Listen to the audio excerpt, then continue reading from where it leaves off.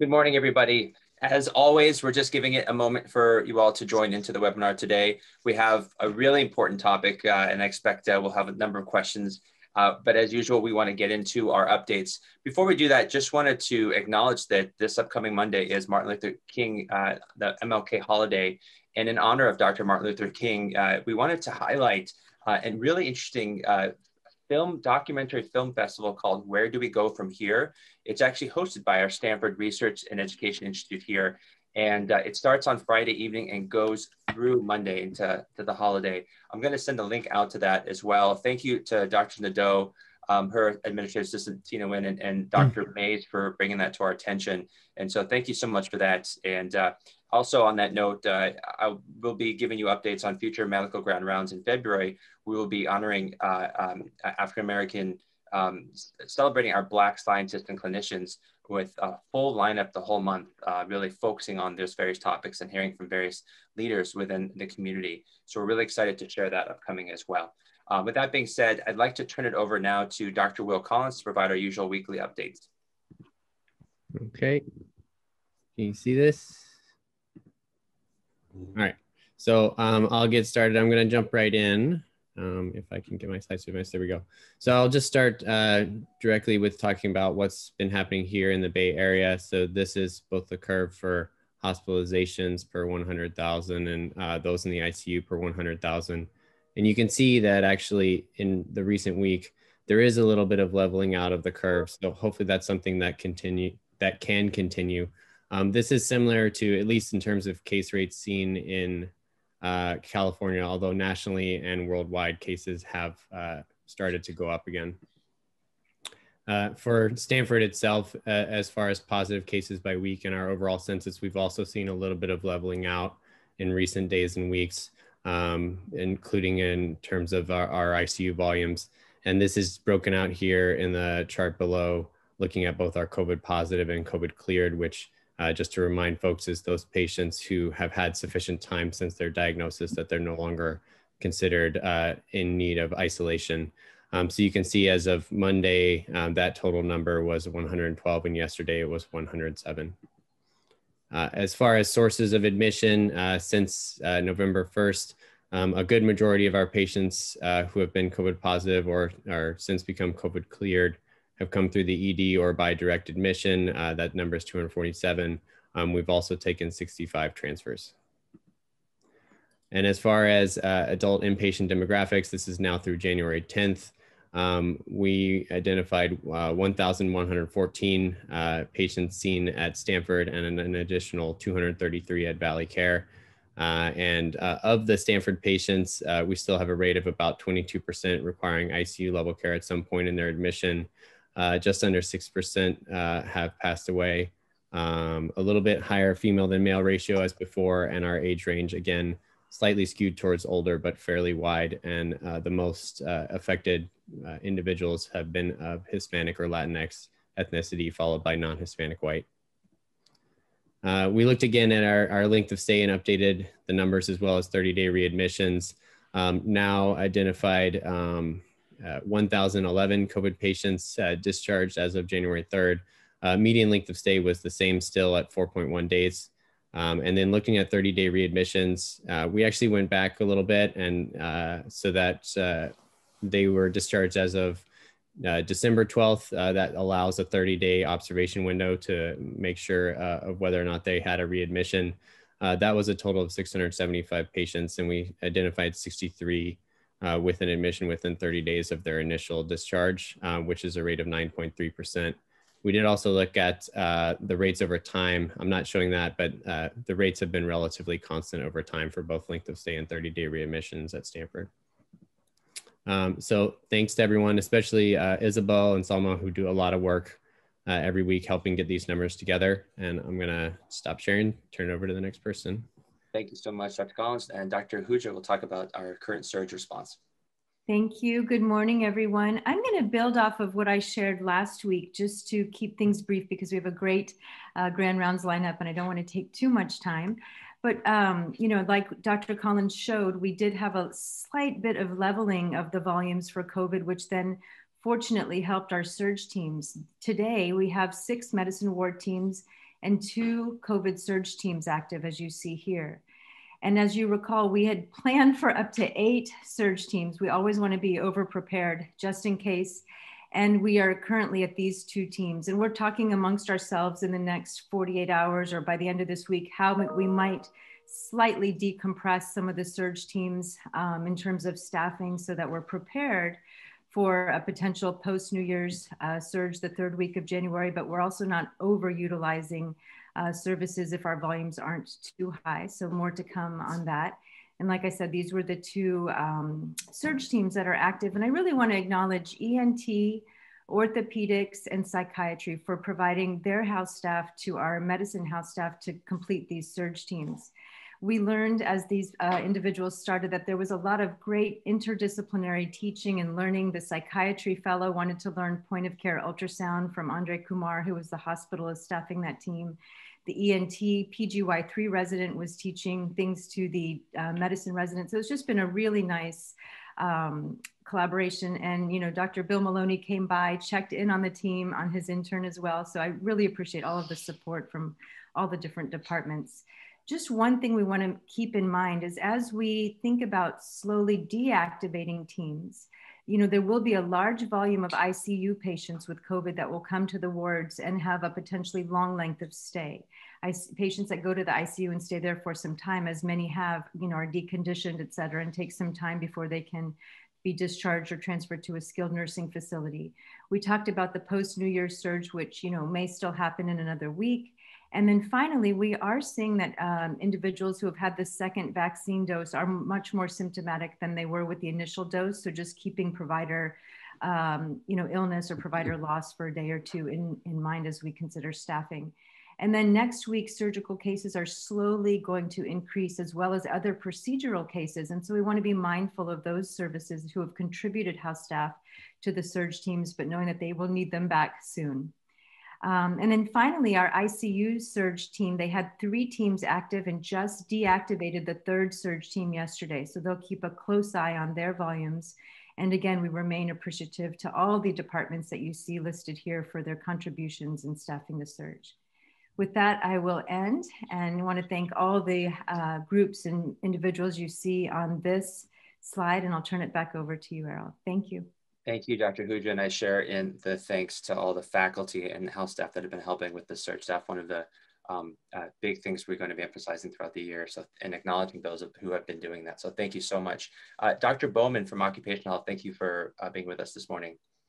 Yeah, good morning, everybody. Real quick, I'll just summarize from the occupational health point of view. Our new infection rate among our employees appears to have plateaued and actually has been declining a bit over the last couple of weeks from a peak of maybe 130 a week a few weeks ago to about 100 a week in the last week. And hopefully that's reflecting some leveling off in the community.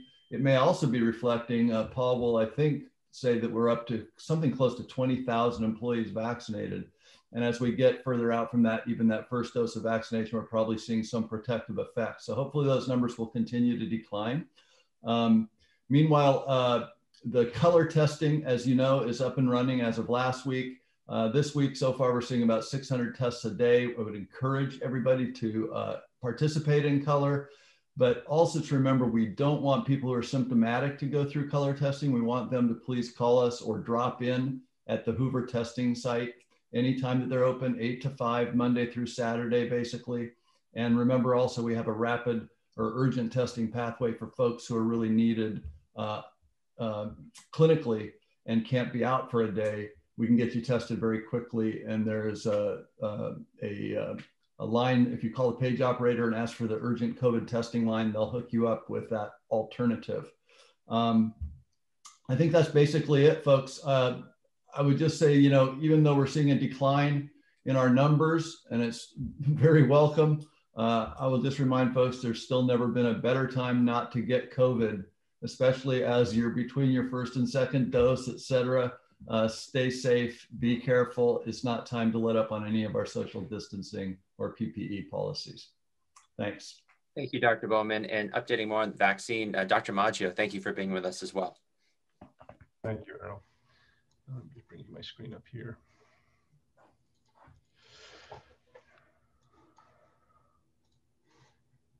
Okay. In terms of an update from the vaccination program, do you see my screen? It seems to be frozen. Yes, it's not in full screen mode, but we can see it. Yeah, hold on 1 second. I apologize for that. I don't know why my computer is not going through. Let me try one more time, and if not, then I'll just read the numbers for you. Yeah, it's not going.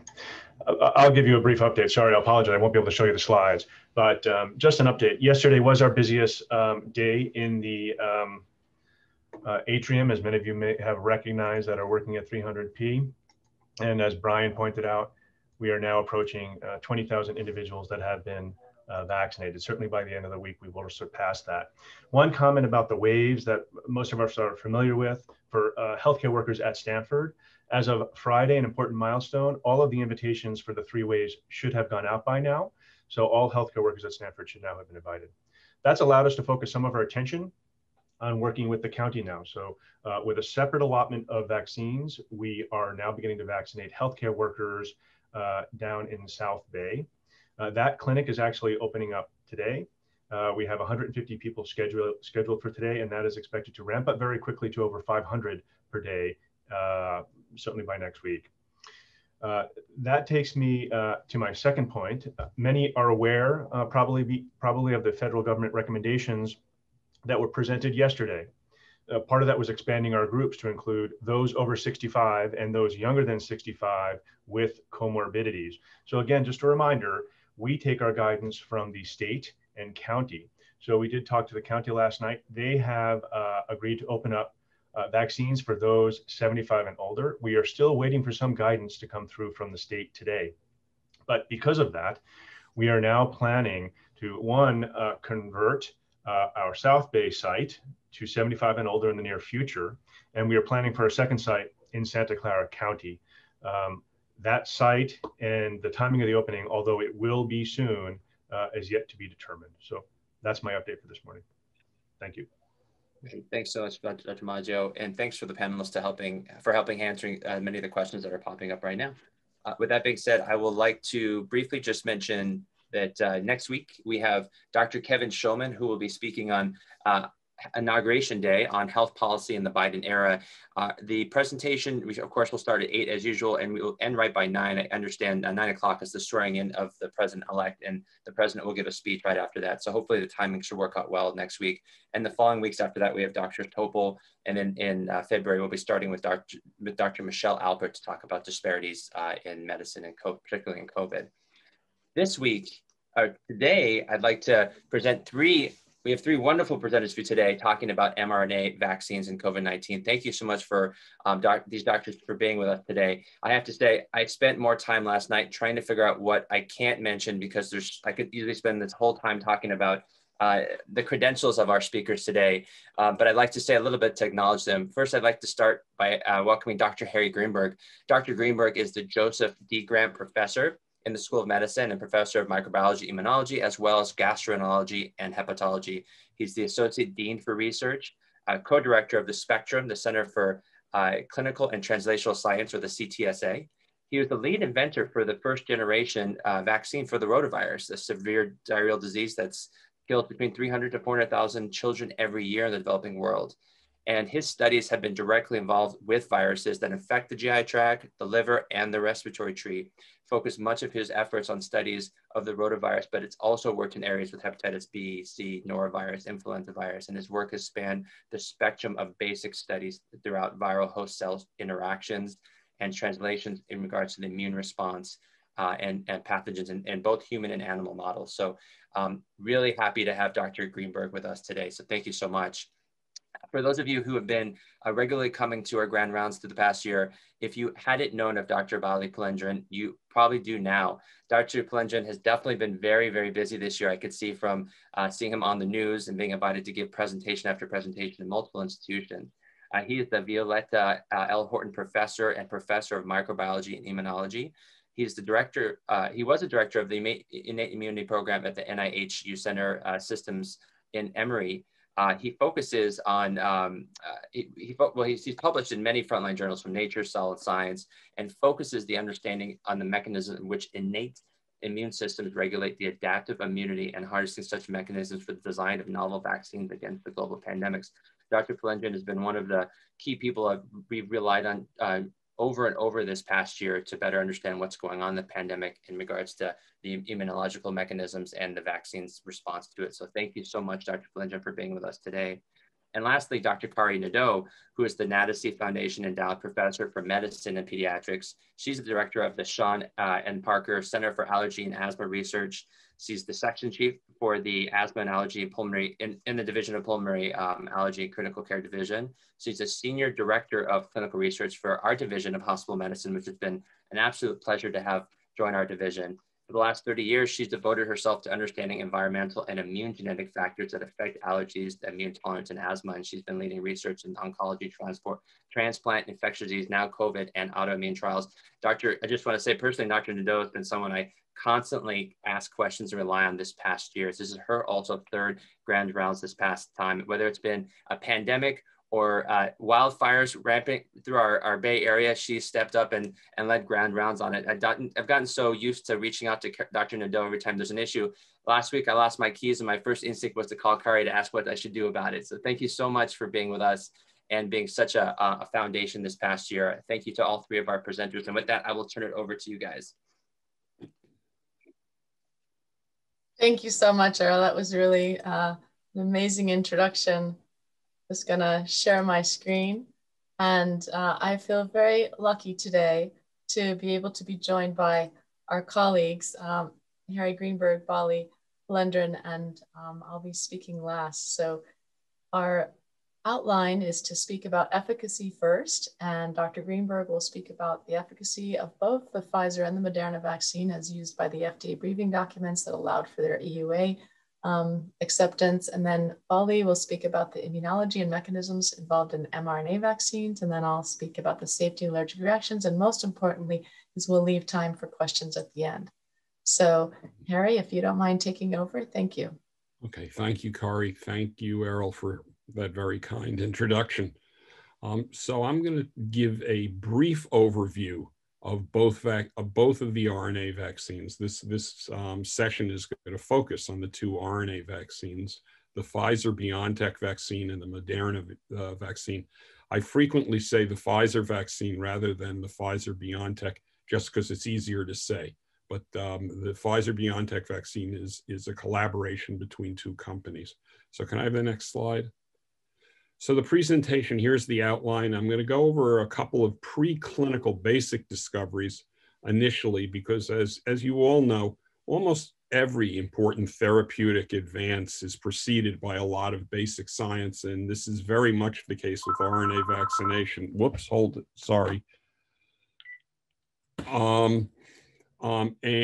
Then how the candidate was selected. Then I'm going to talk about vaccine efficacy data. And finally, I'll have some concluding remarks and try to tee up a couple of remaining issues, which I'm sure will generate questions at the end. Next slide, please.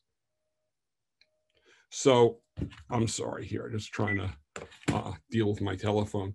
So, I'm sorry. I hope that's not my wife. Hold on. So these are the companies that I consult for. I've bolded two companies, Pfizer, which you obviously know about, and Bharat, which is a biotech company in India, both of which have COVID programs. I consult for all of these. Thanks. Next. So some of you may not know about a few, and there are more selected basic science discoveries that really lay the foundation for RNA use as a vaccine. The first goes back a long time, way back to 1989, when Feldner and Vermeer, as doing an experiment where an RNA transfection was a control for DNA transfection, found out that you can actually get protein expression if you transfected RNA. That was very, that started the use of nucleic acids as a expression vector directly. Next were ones that really haven't gotten as much credit as they ought to. Weissman and Carrico from the University of Pennsylvania in 2008 who really did fundamental work figuring out how you could stabilize messenger RNA so it became more non-immunogenic and increased the translational ability and its stability. And then finally, much more recently, Barney Graham and his colleagues at the NIH in the intramural program realized, where they were working on MERS COVID virus, and realized that the spike protein of MERS could be stabilized in its trimeric form by making a few critical mutations, and that greatly enhanced the ability to use it as an immunogen. Next slide, please. So you've seen slides like this before. When Pfizer got in and BioNTech got into the idea of making a vaccine, in all cases, they actually had 4 separate vaccines that they investigated. 2 vaccines that were just the receptor binding domain of the spike protein of the COVID virus, 1 that was the entire spike protein, and 1 actually, which was the entire spike protein as a self-replicating RNA. The entire spike proteins were all stabilized using the Barney Graham mutations. And I won't go into the data, but they decided after down selection that 162B2, the mutated entire spike protein, was their choice. And so they went from there. Next slide, please. And so again, I think most of you are aware, there's a lot of required pre-human study toxicity experiments that are done on almost all biologics and pharmaceuticals. And that's certainly the case for the COVID vaccine. All the animal toxicities have been done with both, and they came out fine, especially for the Pfizer vaccine, and I think for the Moderna too. Studies of the effective vaccination on fertility and iatrogenicity are still pending for both. I don't expect that either of them to have a problem, but those are long-term studies generally done in rats, and those are expected. The results may be out already, but I don't know them. And then finally, you obviously don't go into humans if your vaccine can't do an appropriate immune response in animals. And so the Pfizer and the Moderna vaccine were tested in primates. And I just want to say, and I'm not going to go over that data, it's all published, but the Pfizer vaccine, for example, really did a very good job of protecting rhesus monkeys from a virulent COVID-19 challenge with complete protection of the lungs. But as in part of that study, it became clear that there was some infection in the immunized animals, although no symptoms, of the upper airway. So there was not complete protection from reinfection in the monkey studies. Now you'll see later, we really don't know how good either vaccine is in protecting from infection versus disease. Next slide, please. So that led to phase 1 studies, phase 1, very small exploratory studies in humans. The Pfizer BioNTech did 2 studies, 1 in Germany and 1 in the United States, is outlined here, just 12 active vaccinations and a couple of controls. And in those studies, safety and immunogenicity were shown. One thing that I want to remind you about, which is as best I can tell, a difference thus far between the Pfizer vaccine and the Moderna vaccine. It was very clear in these early studies that there was a relatively easily detectable T-cell response, CD4 and CD8, in the Pfizer vaccine. And that didn't seem to be so obvious in Moderna. I think we'll know a lot more of that pretty soon. It's not easy for me to understand why that would be the case. I would assume that as more investigation goes on, both T-cell and B-cell responses will be seen. And then, of course, those studies studied reactogenicity. Next slide, please. So the really nice thing about those early studies was that as normally the coin of the realm for vaccines is the ability of the vaccine to elicit antibodies that have an antimicrobial effect in some in vitro assay, usually for viruses called a neutralization assay. And for those of you who don't know what that is, you simply take your virus in question, add antibody to it, put it in cell culture and see whether you kill it. It's amazing how useful and predictive that test has been to correlate with protection in humans. In any case, the Pfizer vaccine, after 2 shots, not after 1 shot there, you see at 21 days, that's 1 immunization, very little immune response. After 2 immunizations, both in old and young people, you got antibody responses that were just a bit higher than the average antibody response from COVID disease. Next slide, please. So that was a good prognostic sign. So Pfizer, BioNTech, and Moderna went full speed ahead. And here, I'm simply going to show you what Pfizer did. They found that 30 micrograms of RNA was a dose that gave them a good response with not too much reactogenicity. Actually, interestingly, Moderna uses 100 micrograms for their choice. And 2 doses, clearly a booster response was clearly advantageous in both studies. The vaccine is dispensed in small dose multi-vial dispensing. And as you all know, the Pfizer vaccine requires, for storage, very cold temperatures, -80 centigrade to -60 degrees centigrade. The Moderna virus vaccine is more stable at warmer temperatures. Actually, as best I know, one of the reasons Pfizer, because they were in such a hurry, they didn't do stability studies at warmer temperatures that would permit licensure. So they're running to do that now. So when they sought their EUA, the only data for stability they had was at this -60 to -80. It's possible that they may be able to get by with warmer temperatures, but that's not known. And the other big difference between Pfizer and Moderna is, for whatever reason, Pfizer started to study people 16 and older, and Moderna started at 18. Next slide, please. So they both companies embarked on really massive phase 3 vaccine studies. These are pretty big, really big vaccine studies, much bigger than it used to be, to prove efficacy. Both of them in the 40,000 subject range. And here is sort of the demographics of the phase 2/3 study from Pfizer.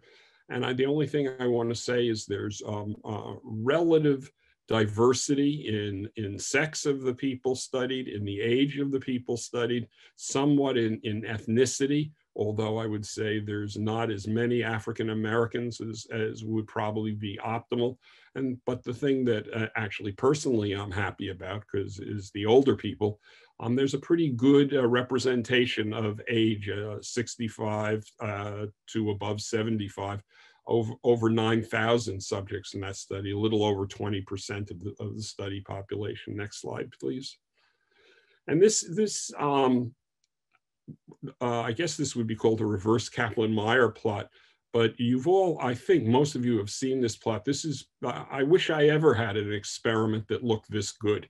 It's almost, it's hard, it looks like they fudged it to me, but obviously they didn't. But in any case, what you see here is the red going up are the cases of symptomatic COVID in the placebo vaccinees. And what you see in the blue is the vaccinees. And the first dose happened at day 0. I'm sorry, I don't have arrows here. And the second dose at day 21. And where you see black, those are severe cases. And the most important, one of the things that is most interesting to me is actually you do get a hint of immunity happening after first dose. You can see around day 12, the lines begin to diverge. And of course, after the 21, they really diverge with only one case after the second dose. And that's probably true for Moderna, although you'll see it's hard to see that from their data. But in any case, this is highly protective data and induced reasonably quickly. We have no way of knowing, since the only data on a single dose is occurring there, as you can see, up until day 21. After that, everybody had 2 doses. So the idea that you could give 1 dose and have a dose sparing, I would say the data, that was, to me, not the smartest idea. But in any case, it doesn't look like we're going to be doing that. Next slide, please. So very quickly, that huge 40,000+, this data has been published. Very high efficacy, vaccine efficacy of 95% with reasonably small confidence intervals. And again, it's important to remember that's efficacy against illness. It is not efficacy against infection. Thus far, there is no data that I know of for either vaccine as to its ability to prevent infection. That will come pretty soon, but it's not available now. Next slide, please. So, and how did the vaccine do for protecting people with various comorbidities? Here's a summary of some of that data. And you can see it really was highly effective at preventing illness in people who had cardiovascular disease, chronic pulmonary disease, diabetes, and obesity. And it's interesting from this data to me, first of all, the population had a lot of obese people, but obesity, as you all know, is not good for many reasons, but it certainly is not good if you want to avoid getting severe COVID disease. Next slide, please. Here's the data from Moderna from their paper, came out in the New England Journal, I guess a couple of weeks ago, and a very, very similar plot. Differences are that they vaccinated on day 0 and day 28, as you can see here. And so their data that they show really doesn't show much between the first and the second dose. They don't show it. And they started counting illness 2 weeks after their second dose, whereas Pfizer started counting illness 1 week after their second dose. But again, extremely high efficacy rates in the 95% range. Next slide, please. So I was timing this because we got a lot of great stuff, but my timer didn't work. But in any case, here we are at the last slide. Here's some conclusions and some remaining issues that you might think about. So in these large scale trials for Pfizer, BioNTech, and Moderna, the RNA vaccines were safe and highly effective. And really, it's not the usual vaccine study that gives you 95% efficacy. It is unknown how effective either of these RNA vaccines will be in preventing COVID infection, a very big question for us now. Safety and efficacy results from both vaccines are similar in different adult age, ethnic comorbidity groups. Safety and efficacy in children, something I'm very interested in, even though I'm an internist, hasn't been shown yet. So we have a whole series of studies to get to as to how this vaccine will work in young children. Of course, they are relatively less likely to get severe disease. The incidence of rare safety issues, I know many of you have read about anaphylaxis. There may be an association with Bell's palsy, other things is not known. And I would just simply say, vaccines, when they're applied, are given to very large numbers of people. And just by chance, there are many adverse things that can happen. And it is not simple to associate rare untoward events like Bell's palsy, for example, with a vaccination event. So that requires very good follow-up and some fancy statistics. And it remains to be seen for those type of events, whether there's a clear etiologic association. Accurate correlates of protection are unknown. For some vaccines, we have great correlates of protection. For pneumococcal vaccine, you get a certain amount of antibody and you're protected against that type of pneumococcus. For hepatitis B, same amount of antibody correlates incredibly well with protection. No known correlate of protection here. And obviously the duration of protection is unknown. We really only have 2 to 3 months of protective efficacy here. We have to go a lot further. Dose-sparing strategies are not established for either vaccine, and I would hope that we don't need to use them. And then finally, I think Eric may have mentioned this, the ability of COVID virus to mutate to escape immunity is unknown. But thus far, and we can talk about this, my own feeling from the literature is that, well, first of all RNA viruses mutate all the time. The virus that is most usually we know about mutation causing escape from immunity is influenza. it is not clear to me whether this mutation, which is happening with COVID, is a problem for us or not.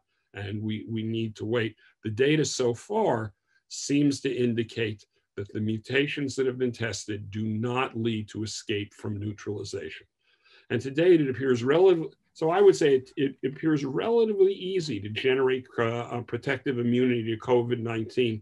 For example, it sure is very, very hard, if not impossible, to generate immunity to HIV. And it's proven almost impossible to generate protective immunity to hepatitis C.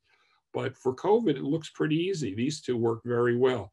But protection against infection and protection to stop the transmissibility in a person are unknown and may be much harder to do. Thanks.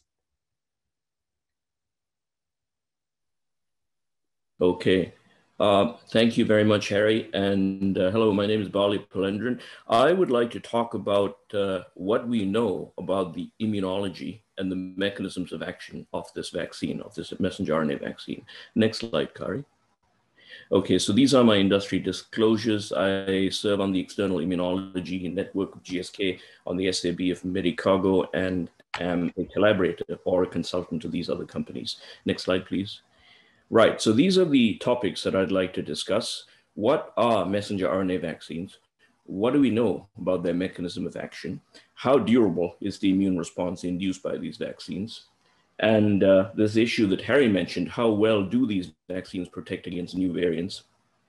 And then most importantly, I'd like to highlight a study that Kari and our lab and a number of other labs at Stanford are doing to understand the mechanisms of immunity induced by this Pfizer-BioNTech mRNA vaccine. Next slide, please, Kari. Right. So, I'd like to mention the fact that I think there's some feedback here from someone. If you could switch off your mics, thank you.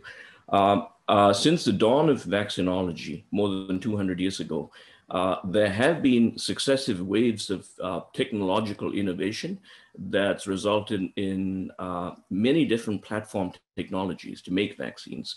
These are shown here. As you can see on the top left, you have what you call the live attenuated vaccines, such as smallpox or yellow fever or measles or mumps or rubella.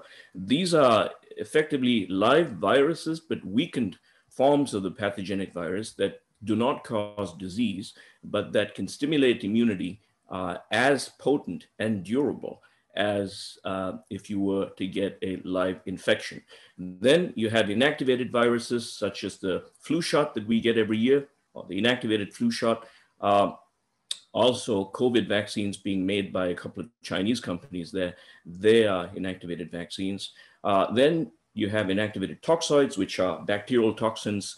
And the classic example here is diphtheria, pertussis, and tetanus vaccines, and so on. So you see a broad portfolio of technologies with which you can make vaccines.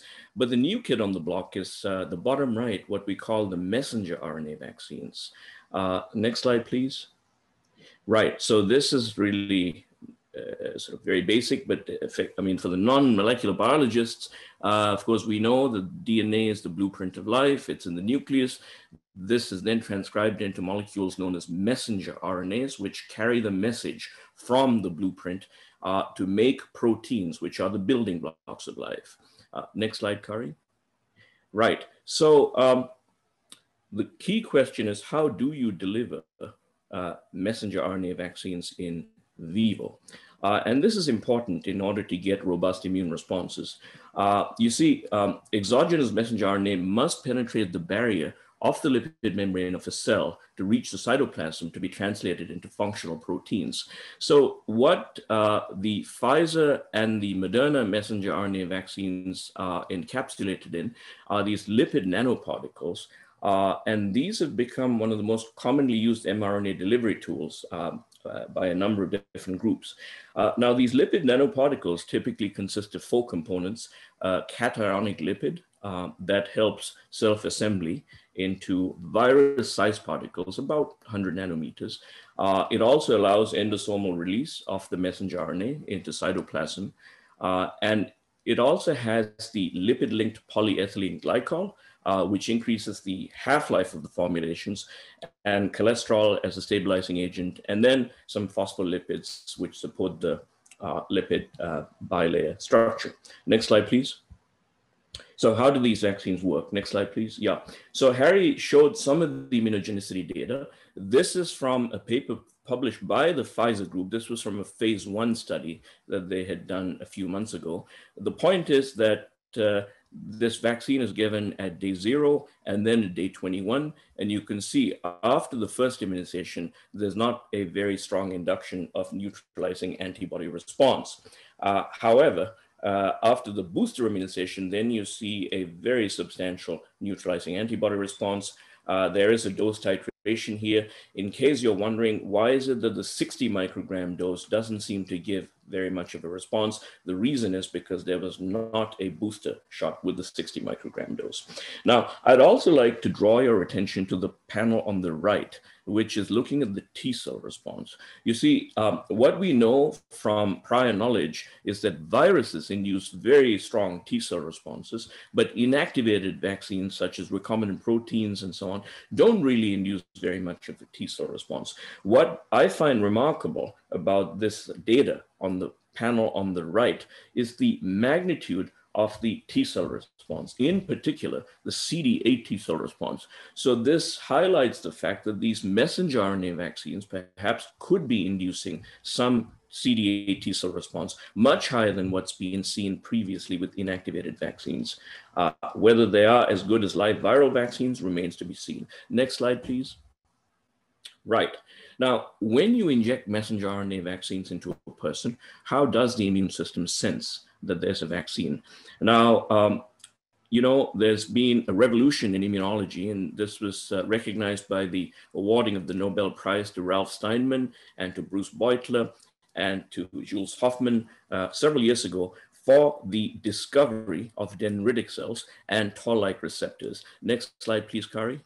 And yeah, so dendritic cells are the cells that initiate an immune response. They are the cells that can sense a virus or a vaccine when it enters the body. And these molecules on the surface of these cells and inside the cell in endosomal compartments or in the cytosol are able to recognize components of a virus or a bacterium and thereby activate the cell to launch an immune response. Next slide, please, Kari.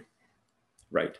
Now, one of the interesting features of this messenger RNA platform is that there are many structural modifications that allow this platform to be efficiently transcribed and translated and to induce an immune response. Some of these are shown here. So you have the 5' cap. This enhances binding to ribosomes and allows more efficient translation. You have the 5', 3' untranslated regions that allow, and the polyadenylation tail that allows greater stability.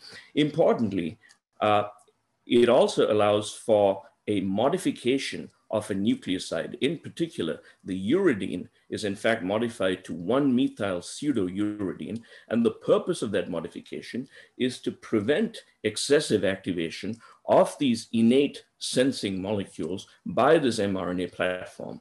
That might seem paradoxical because if you're trying to evoke an immune response, why would you do this modification such that there was less innate activation? But I'll come back to this point on the next slide.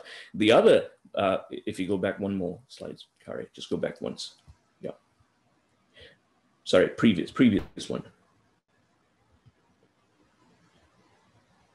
Yeah, thank you. The other point here is that the double-stranded RNAs, which are sometimes found as contaminants in these in vitro transcribed messenger RNAs, are removed by FPLC or HPLC. And the reason for removing that, next slide, is again to prevent excessive activation of these innate sensing receptors. So you see here, it's a cartoon of a dendritic cell. On the left is the situation where you would have messenger RNAs which are not modified along the lines that I mentioned in the previous slide. So in other words, you do have contaminating double-stranded RNAs that can activate molecules in the cytoplasm known as RIG-I or TLR3 in the endosomes.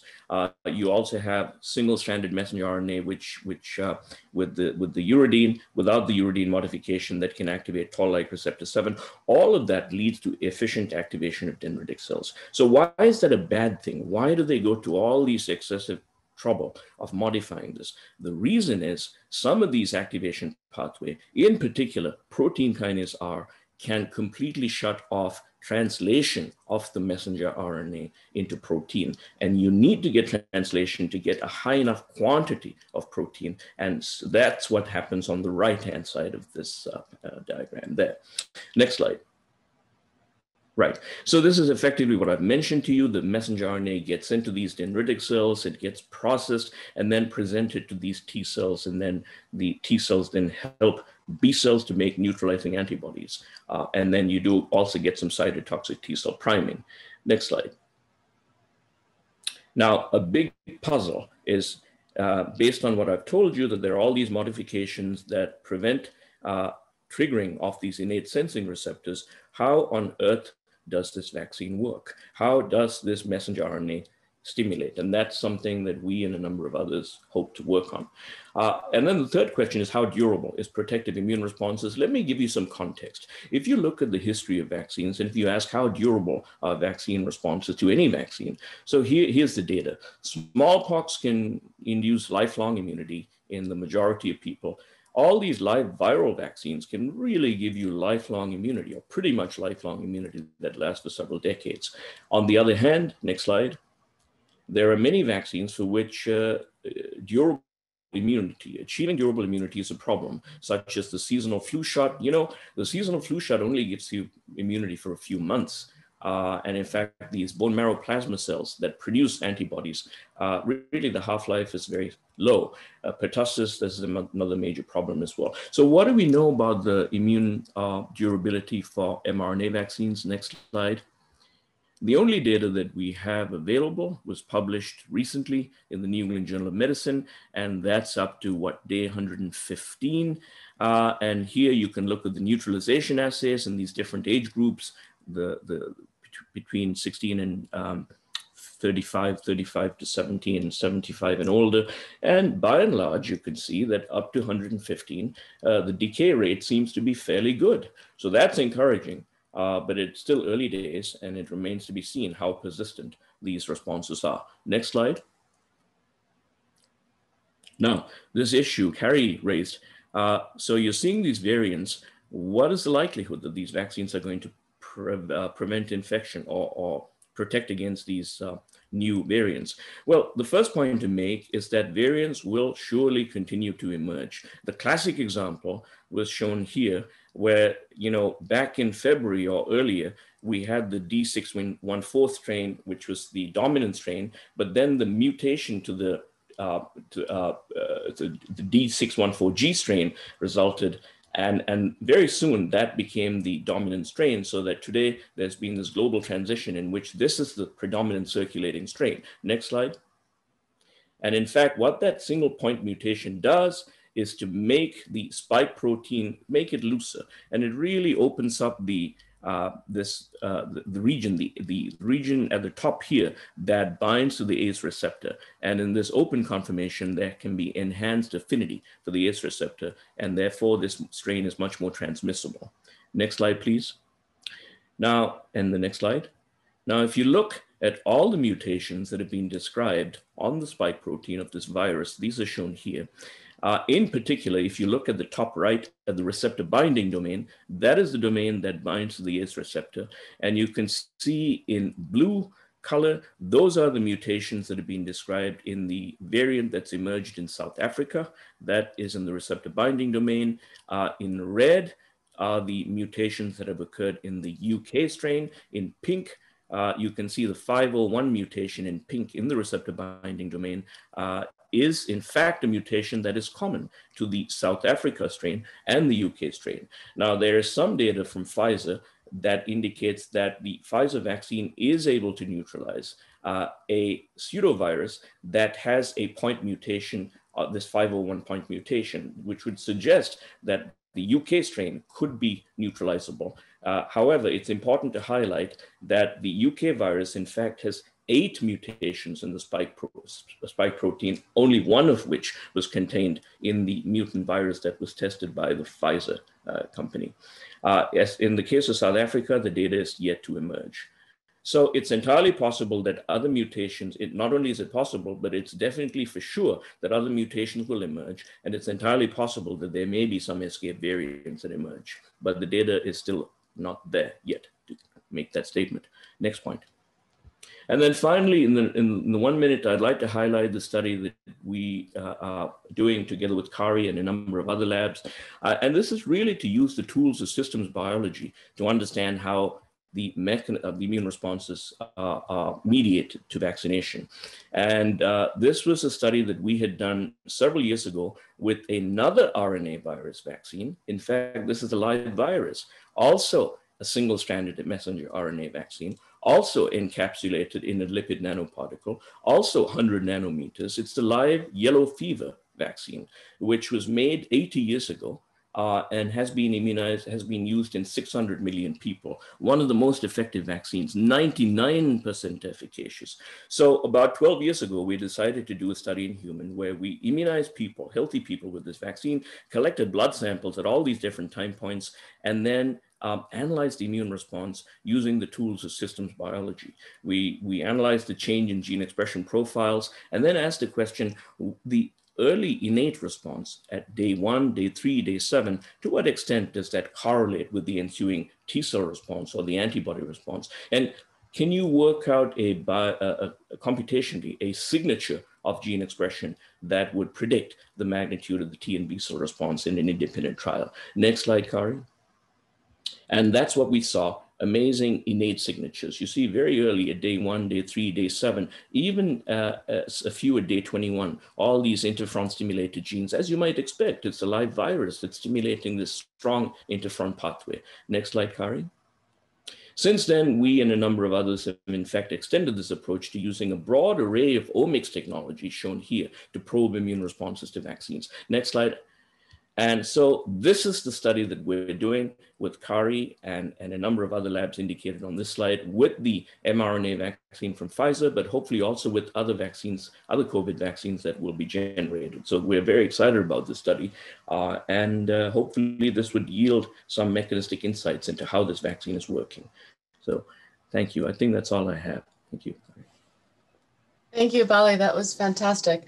I'll go very fast so that we can leave some time for questions. These are my disclosures and the good review over the assessing the reactions to the mRNA vaccines came out in the New England Journal by Drs. Casals and Phillips. And this is very similar to other vaccine reactions. They include immediate as well as delayed reactions to vaccines. And we've seen some of them here at Stanford. And because of different components of these vaccines, for any vaccine, again, there are Ig-mediated and non-Ig-mediated events and non-immune events as well, vasovagal, and then delayed events, for example, site reactions, urticaria, serum sickness, complement activation, fever, and some rare skin and neurological sequelae. And importantly, as Bali had mentioned, there's mRNA and lipid nanoparticles and PEG-2000 with a lipid conjugate attached to the outside of this micelle lipid nanoparticle to be able to enable the stability of the mRNA. So a lot of people are wondering what's inducing some of these very rare side effects within the mRNA vaccines. And just like any vaccine reaction, one needs to take a detailed history. And I also would highly recommend to be able to discern an IgE-mediated versus a non-IgE-mediated reaction. Please obtain a serum tryptase for anyone that is having a reaction to the vaccine that you suspect could have an allergic reaction. Serum tryptase levels, complement activation assays like CH50 are very helpful to distinguish IgE-mediated versus non-IgE-mediated events. And that's very important as we talk about how to manage the vaccines. Mechanistic assessments, I'm hopefully going to be able to work with the vaccine and components to be able to understand ex vivo to what extent we have IgE-mediated and non-IgE-mediated events occurring in these side effect profiles that we're seeing rarely with the mRNA vaccines. I just want to point out again, for many clinicians, it's important to know that anaphylaxis is defined as involving more than 2 organ systems, for example, skin and nose, or respiratory system and skin, or respiratory and GI symptoms. You can see some of the symptoms here, but importantly, they occur usually between 15 to 30 minutes. In the mRNA vaccines, as well as other vaccines, they can occur within 2 minutes to almost 3 hours later. So it's important to know these symptoms. And why is it important to know these symptoms of allergic reactions compared to vasovagal or other side effects? And that's because patients should not receive the second dose if they've actually had an allergic reaction to the first dose or to any other vaccine that includes PEG or polysorbate, which is another component to the vaccine. Vasovagal reactions are typically 15 minutes. People feel diaphoretic, warm and cold. There's dizziness, there's anxiety as well. There's typically hypotension and bradycardia, similar to an allergic reaction, but again, those tryptase levels and complement levels can help you discern from a laboratory's perspective these two different reactions. And then for vaccine side effects, in local and systemic reactions, they can occur within 1 to 3 days. These are non-IgE mediated side effects, and you can often see fevers, chills, fatigue, neurological symptoms. We've seen some rarely in the cases of the mRNA vaccine. And again, those people can obtain the second dose of the vaccine. I just want to put this into perspective with what is the overall anaphylaxis rate with other vaccines. This was an article that was published in 2016. They reviewed charts from 2009 to 2011. Over 25 million doses were given and 33 were confirmed in terms of anaphylaxis. You can see there for rabies, which was the most frequent, to the typical vaccine being about 1.3 out of a million doses of vaccine. So a lot of you might have read in the media some of the reactions that have occurred initially in the mRNA vaccine, but I want to make sure that all of us take the perspective of the fact that reporting is still going on. It's important to know that these reactions did occur. They occurred rarely. Some patients did require epinephrine injections. Most of these people did have a history of allergies or anaphylaxis, however, some did not. And importantly, not everyone with severe allergy history had a reaction to the vaccine. Here's a case of a twitter that occurred in one of the allergic pediatricians in which she had no reaction to the vaccine at all. And to keep that into perspective, reaction rates right now for the mRNA vaccines are about 11 cases per 1 million globally. And compared to antibiotics, the rate is much higher in antibiotics. For example, 0.3% of the population will develop anaphylaxis over their lifetime. Documentation of these reactions is very important, and I would urge all of you to help your patients and healthcare workers look at the text messaging system called vSafe, which is operated through the CDC, as well as the VAERS database that we should be operating and documenting any adverse reaction to vaccines. It's called the Vaccine Adverse Event Reporting System. This is, for example, some data that came out from December 14th to the 23rd on the Pfizer vaccine. This was reported through the VAERS documentation system. You can see most of the patients right now that are reporting anaphylactic reactions are female. They're about 40 years in age, although you can see the range here. And symptom onset is typically less than 30 minutes. And again, putting everything into perspective, it's important when you look at the phase 3 trials to compare the placebo that was given as a saline injection, and there were no major differences between the active and the placebo arm. These are some of the non-IgE mediated side effects that are occurring over time. This is a 9-week follow-up that was presented to the FDA with the Moderna phase 3 trial. And importantly, as we think about management, you can proceed with the vaccination if you do have a history of allergies, including food, pet, insect venom, environmental, a family history of allergies as well. You should have a 30-minute observation if you've had a history of anaphylaxis, 15 minutes otherwise. Precaution should be taken if you've had reactions to the vaccine before. However, it's important to be able to consider a referral to an allergist and have a 30-minute observation period as well in this category. And then finally, for those people that actually have had a reaction to the mRNA COVID-19 vaccine, do not receive a second dose. If you've had a reaction to polyethylene glycol or to polysorbate, also this would mean do not vaccinate the first dose either and refer to an allergist. So in summary, you've heard from Drs. Greenberg, Pulendran, and myself. The efficacy is highly significant. Similar sized trials were used to license other products. For example, the varicella vaccine. We're optimistic about the impact. And the science that's been done within 9 months has been incredible to make this breakthrough designation as well as a breakthrough vaccine for us.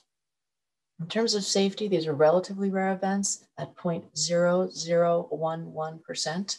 CDC guidelines should be followed and updated as we move forward. Safety testing will be done in these populations, but importantly, this is not a live vaccine.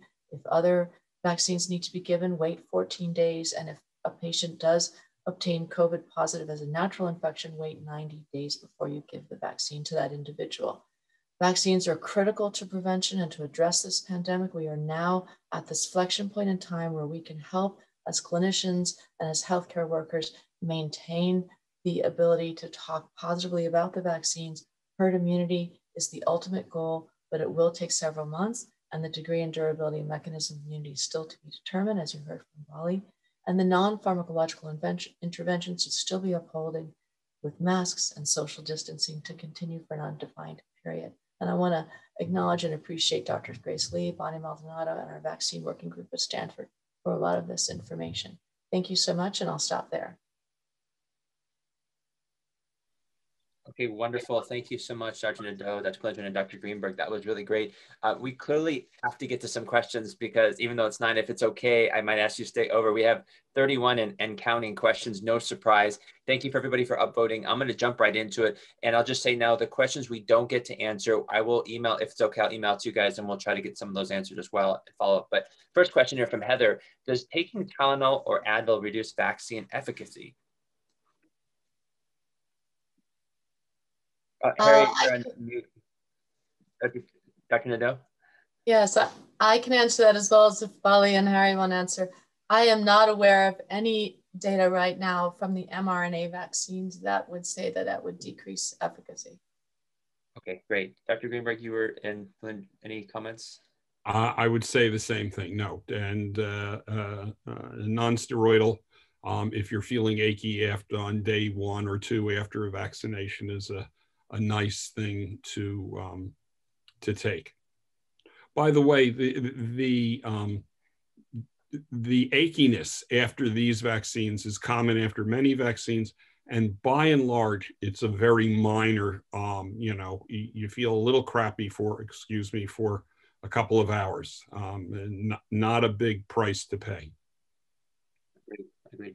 Moving on to the next question, Dr. Lewis asks, what is the expected efficacy/safety in patients with immunosuppressed conditions or on immunosuppressants, heart transplants, et cetera? I might tack on a question I saw earlier from Dr. Wheeler as well, asking about testing serology or neutralizing antibodies in these patients. Is there a timing that's best, or should that be done?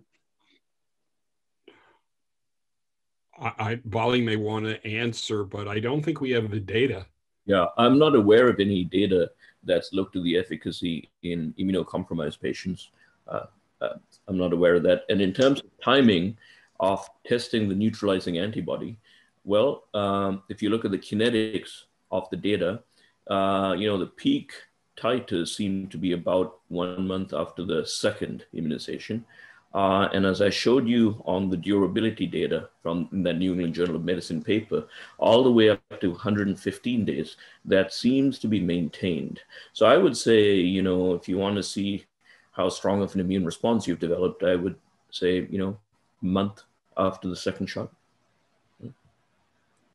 Great. I do want to point out that Stanford has been awarded grants with Scott Boyd and the U54 grant series in SeroNet and the NIH that will be testing these immunocompromised cancer patients on chemotherapy. I know Dr. Miklos is also looking into this as well. So we do need to answer these questions for efficacy in immunocompromised patients, and those are currently ongoing.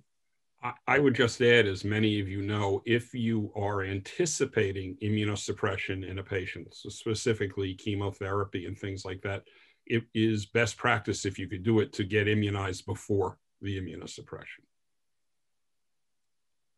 Since the Pfizer vaccine efficacy in Asians is only 74.4% versus Moderna is 100 for Asians, should this group seek the Moderna vaccine, especially for seniors? I'm not on top of that number, but my bet is that's a statistical aberration. It would be highly unlikely that was real. Yeah, I mean, it's also exactly right, as Harry says. These percentages maybe statistical aberrations, but also it's opportunity driven. I think given a choice, I mean, if one had the choice to get either of these vaccines, I would say that you should get it. I think one shouldn't say, well, right now I have an opportunity to get the Pfizer vaccine, but I've heard that the Moderna vaccine may be slightly better, so I'll decline this opportunity and hope that sometime in the future I might be able to get the Moderna vaccine. I mean, that would be a pity. I think if you have a chance to get vaccinated, please do. That's a great point. Thank you for sharing that. Moving on, we are told the response of side effects following the second dose is an indication that the vaccine is working. What is the evidence that the extent of side effects correlate with effective anti-COVID response? I don't think Kari? Yeah, no, thank you, Harry. It's a good question, but right now there's no correlation. But it's important to know that if you do have side effects, those are expected, and to make sure that you know that they're within the confines of vaccine efficacy. The efficacy is highly significant. So I wouldn't say that if you don't have side effects that you're not getting an effect of the vaccine. Got it. Dr. Gallo asks, are there any thoughts why we see separate curves between vaccine and placebo at about 10 days post first vaccine dose, but we don't see neutralizing antibodies until after the second dose in other studies? That's a good question as well. Maybe I might chime in here. I think this is a terrific question.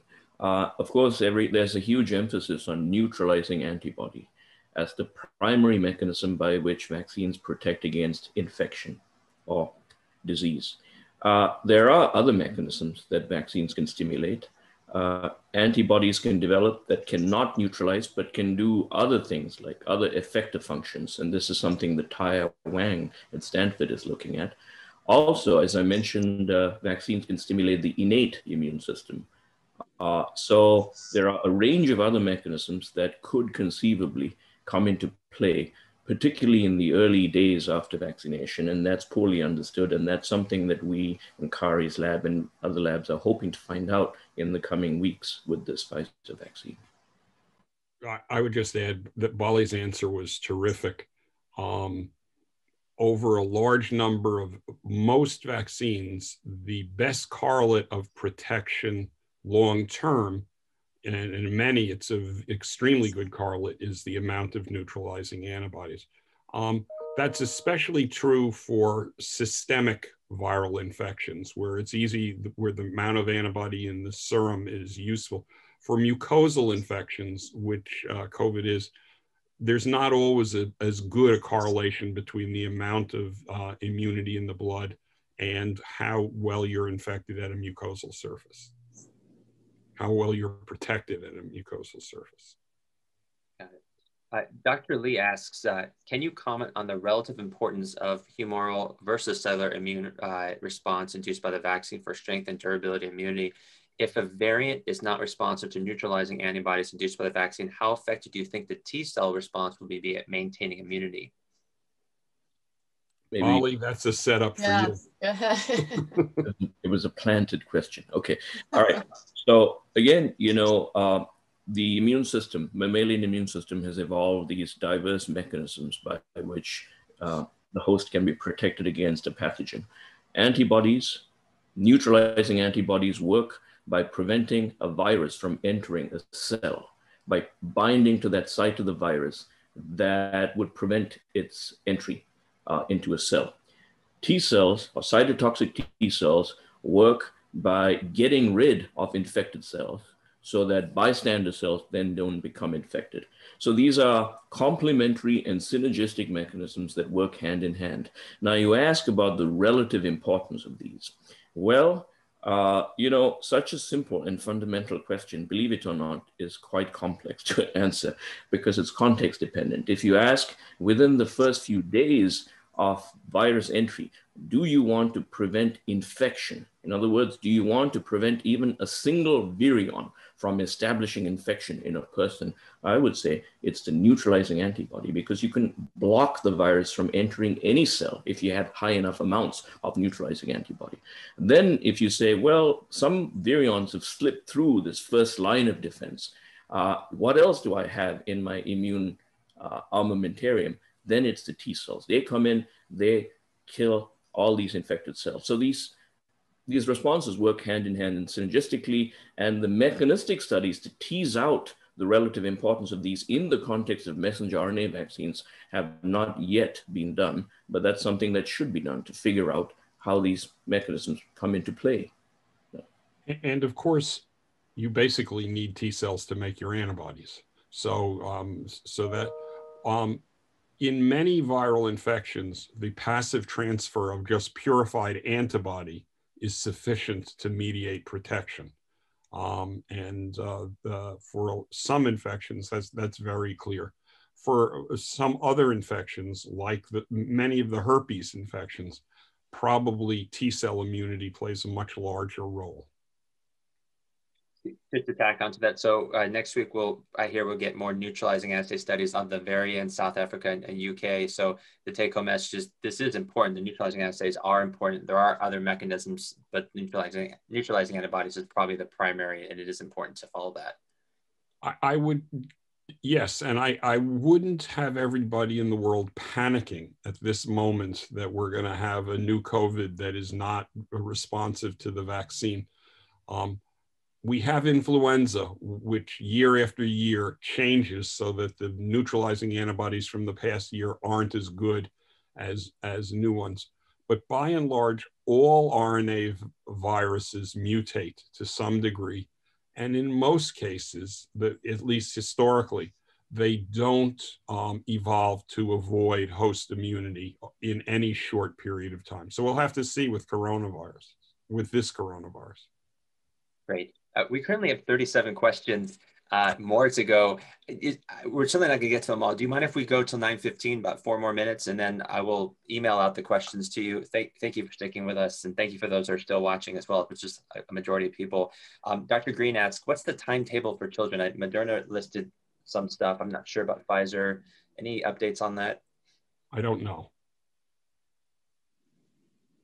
Yeah, from what I understand, they are rapidly trying to enroll some more studies in pediatric populations less than 16 years of age, both companies. So Pfizer and BioNTech are working on that now with the EMEA and the FDA. Great. Moving on, Dr. Koloff asks, how can we get herd immunity if the vaccine does not prevent asymptomatic infection? It sounds like that's not clear what level it does or does not currently. So it may get us to herd immunity. We just don't know exactly how. Well, and it could be herd immunity against symptomatic infection, not. It's very hard to eliminate a virus like this, which has an animal reservoir.